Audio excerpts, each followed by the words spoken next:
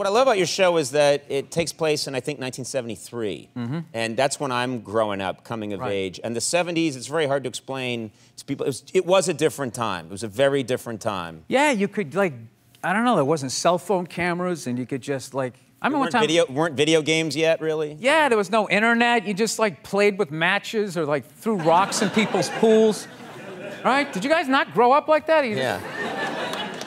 Yeah, it was just stuff like that. I remember one time climbing up a tree with a friend of mine, and just these big kids came by and started throwing rocks at us until we cried, and then they left. And then we went down, we climbed down, and we started, like, lighting the woods on fire. Like, This is what kids did in the 70s. They did. Thank God for cell phones. Thank God for video games. Firecrackers. Well, you messed around with firecrackers, right? Yeah, we tied a kid to a tree one time. We threw fireworks at him.